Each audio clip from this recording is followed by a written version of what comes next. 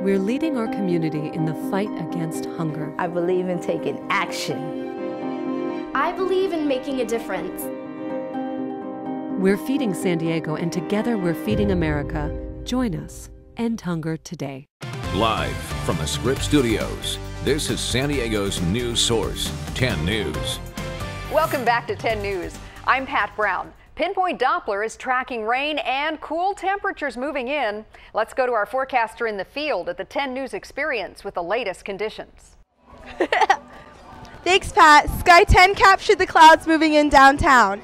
Now, thick fog is covering the area, and at the beach, waves are getting bigger.